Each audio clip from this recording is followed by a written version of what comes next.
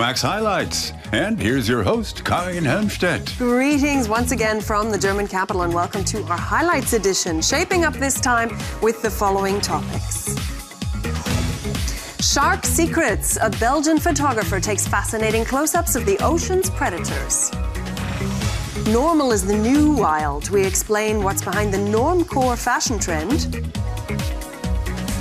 And idyllic islands, why Malta is very much worth visiting.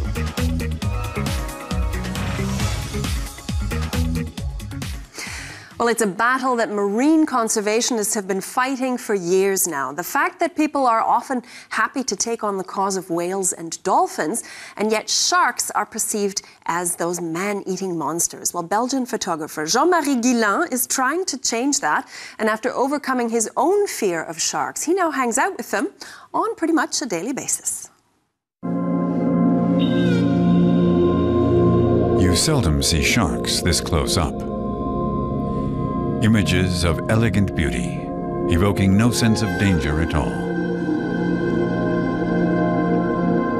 They are very sophisticated. They are a perfect living creature with more senses than we do, and they can really perform in their environment like very few other species. Seeing the sharks give me happiness, so I really love the animals. Yeah.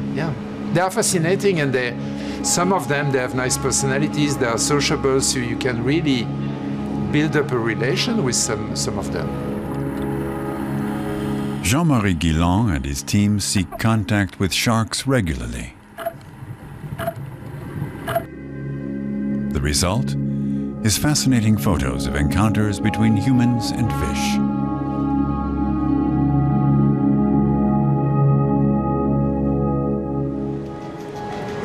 The 59-year-old didn't even know how to swim until a few years ago.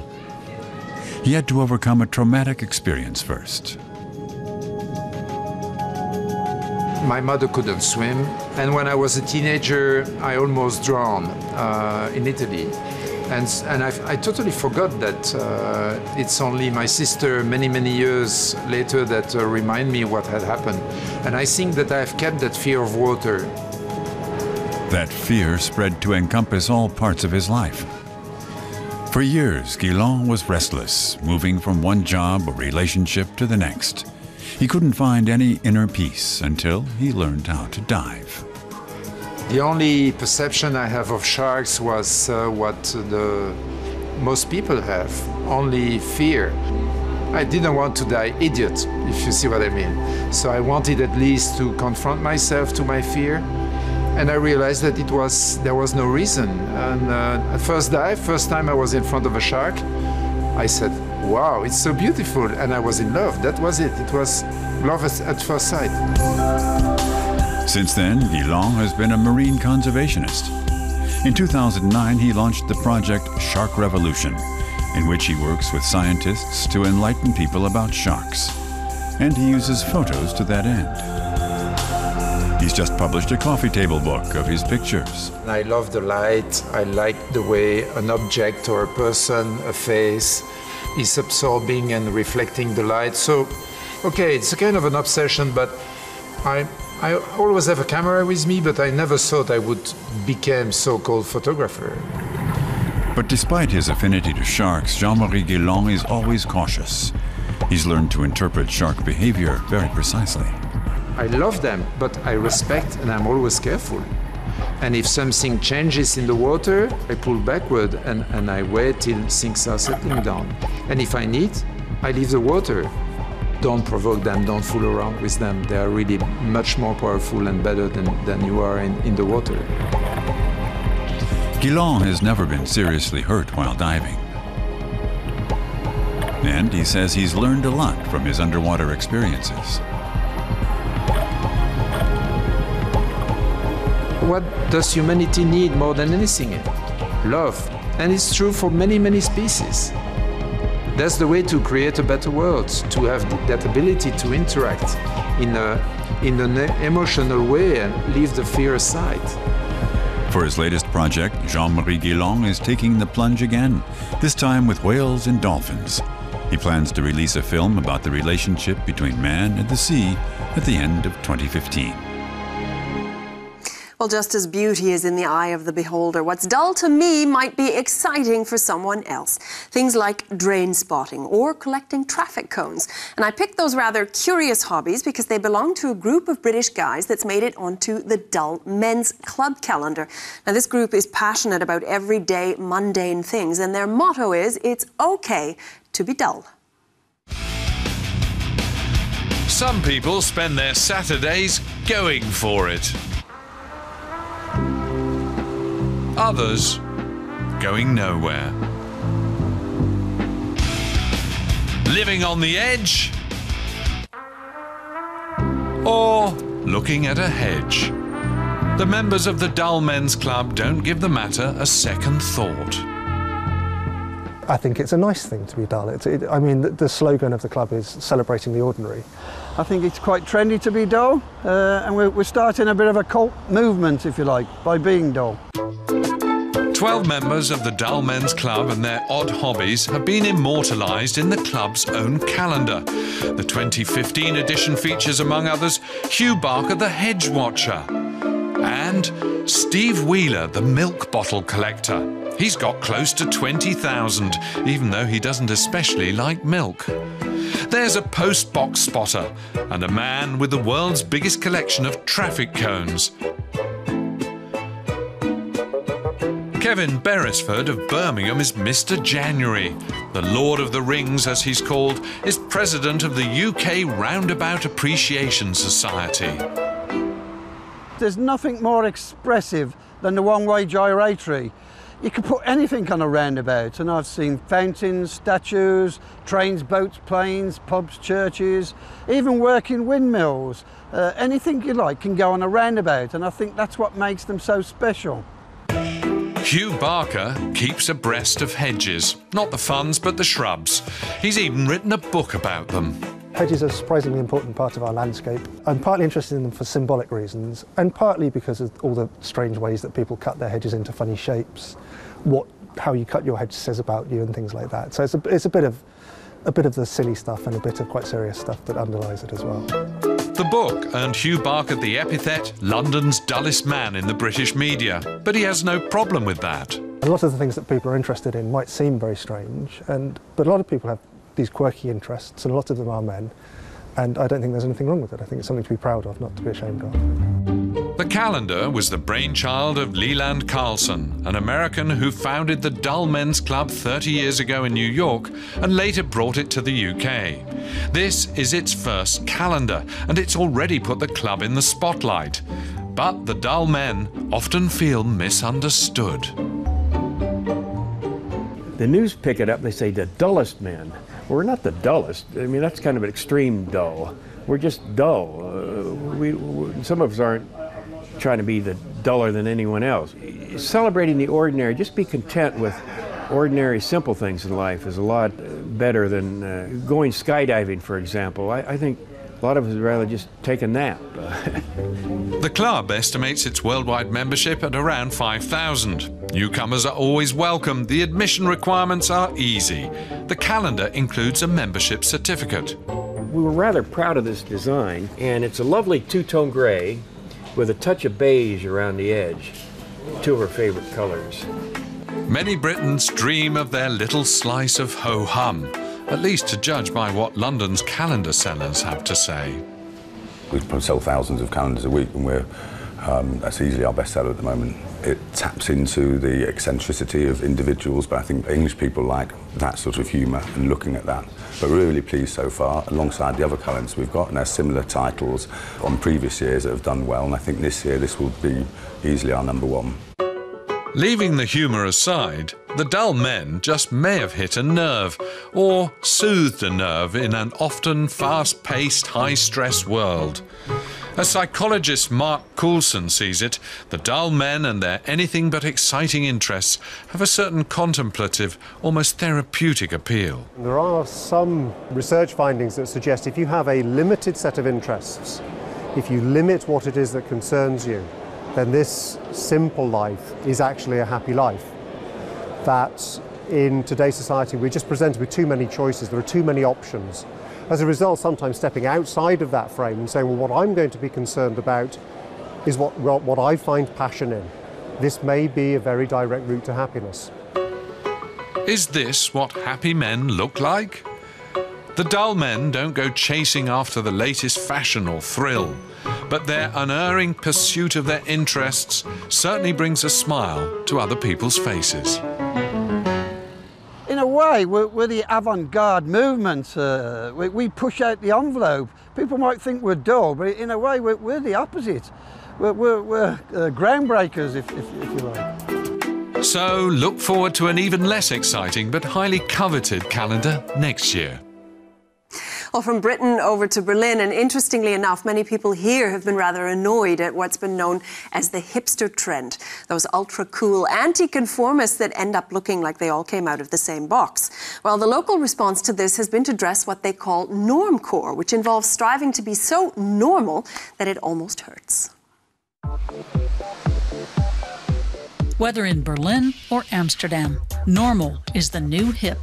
The word on the street is that fashion-conscious women and men are trying very hard to look like they're not trying hard at all. Wearing flip-flops, functional outerwear, and baseball caps. That's what's been dubbed normcore from head to toe. Sounds effortless? It's not. Not everyone who dresses normally is automatically in. David Roth and Jakob Haupt from Berlin write a successful fashion blog. They know what separates a true normcore wearer from an average person dressed in ordinary duds.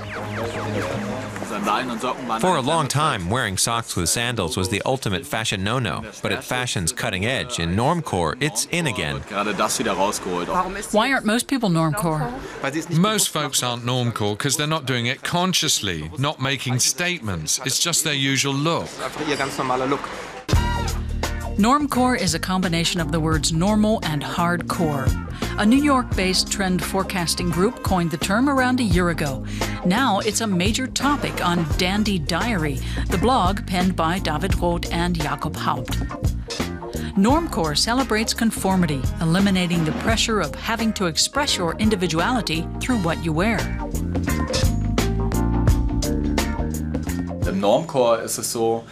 With normcore, what the masses do is okay. So it's all right to like Hollywood. It's an attitude that makes life much easier.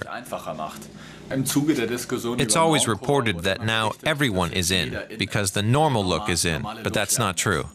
It's a hardcore version of the normal that's being shown. The trend is also seen as a reaction to the hipsters whose look is designed to draw attention to their supposed difference and coolness. Elements of normcore are now showing up on the catwalk. Models for Jill Sanders' spring-summer collection strutted their stuff in knee socks and sandals. Chanel transformed the catwalk into a supermarket, that most mundane of places. Normcore style icons include Apple founder Steve Jobs, U.S. President Barack Obama, and Britain's Prince William. Normcore wearers sport labels popular with insiders. They may wear white socks, but only ones with the logo of a well-known brand. It's actually a critique of individualization, that everyone's striving to be an individual. Now they're going in the opposite direction and saying, I'm not an individual, I'm just one of the crowd. That's how most people approach fashion, a few personal touches aside. This photo series from the coffee table book People of the 21st Century serves as proof. No matter what the look, it will always be picked up by the crowd.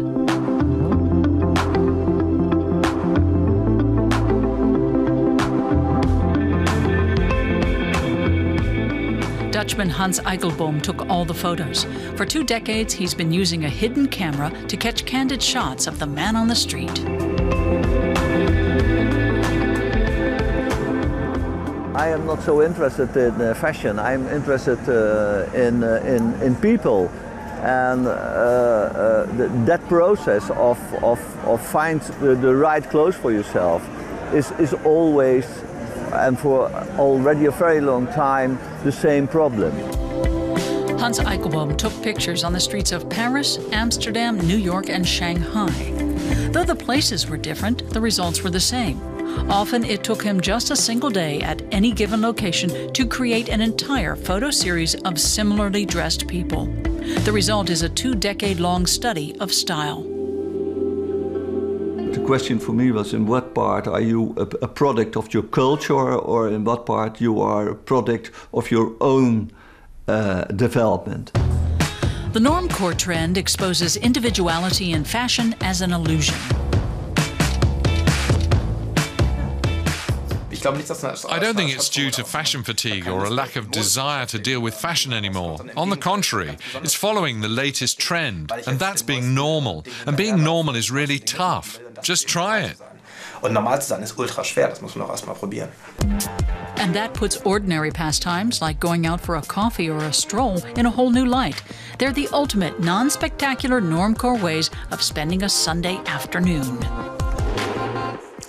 Well, with the 25th anniversary of the fall of the Berlin Wall now behind us, it's worth noting that many parts of Germany have changed dramatically during that time. Particularly Dresden, a beautiful Baroque city in the eastern state of Saxony, has benefited from German unification. Well, the city was literally flattened at the end of World War II, and here you can see the ruins of its most significant landmark, the Frauenkirche. But thanks to an incredible feat of public and private funding, the church has been restored to its former glory.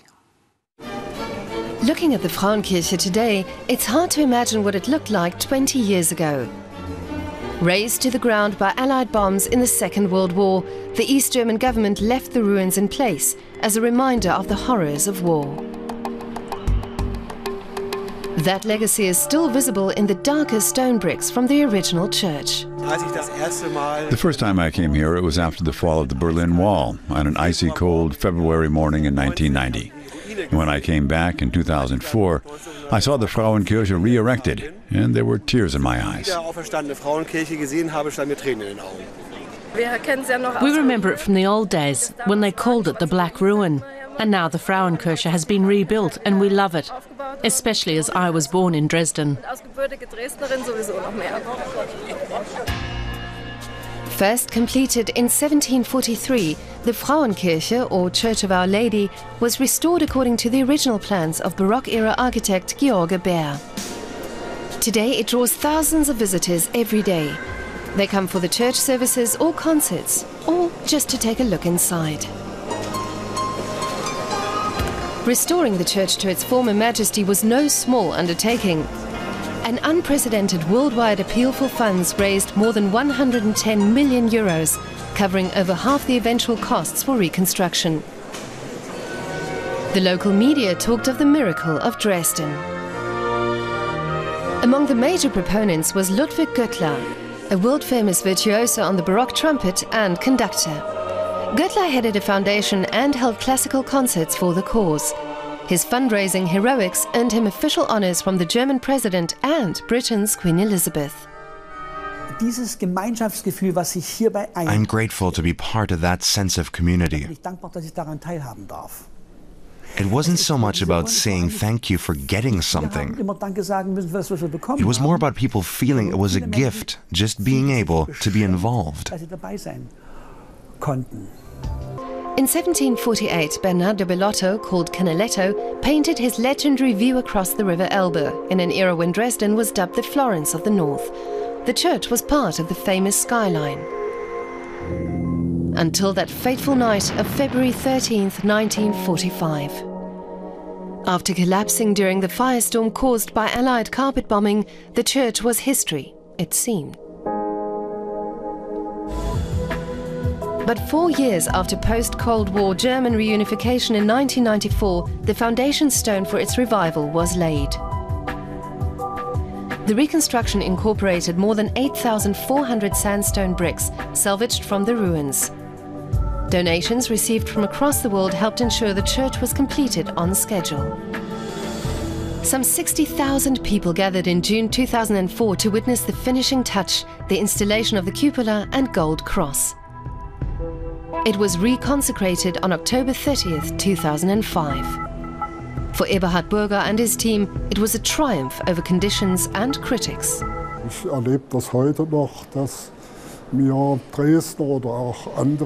still get locals or visitors today saying that originally they were against it. But after seeing the Frauenkirche and everything else that's emerged around it, They appreciate its importance for the city and its people. Then they have to say it was the right thing to do. The iconic landmark has been restored to its former glory and height of 67 meters. It's visible on the horizon from kilometers around. A viewing platform gives visitors stunning panoramic views of a city reborn from the ashes. And because we're in the throes of a dark northern European November, we'll finish with a trip to the much sunnier island republic of Malta, which is actually made up of 3 main islands named Malta, Gozo and Comino. A former British colony, Malta is also a member of the EU since the year 2004. So let's see why about 1 million tourists flock there every year. Craggy cliffs. Crystal clear water. Deserted landscapes dotted with tiny villages. That's Malta, a popular holiday destination.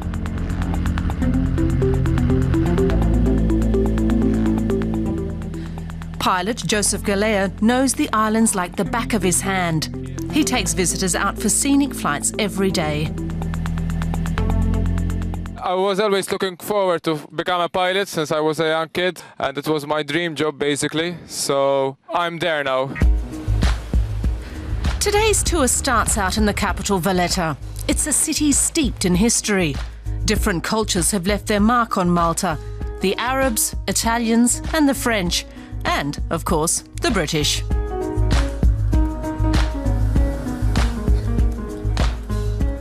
Nasi Kalamata is a local who grew up with British traditions. When we were children, then to come here on Saturday morning, see the changing of the guards and see the soldiers from Scottish and Irish regiments with their bagpipes. In 1947, the Malta archipelago achieved self-rule. It became an independent state in 1964. The Maltese language contains Arabic, Italian, French and English influences. What gives us our identity is our language. So we understand each other so well in this like secret code. And what brings us back here every time. The local cuisine also has many different roots. Chef Michael Kauki, who has cooked for the Maltese president, runs a restaurant on the palatial premises in downtown Valletta.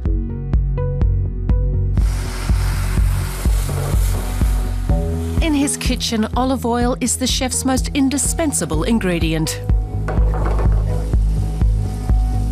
Basically, the oil plays the biggest part of the meal.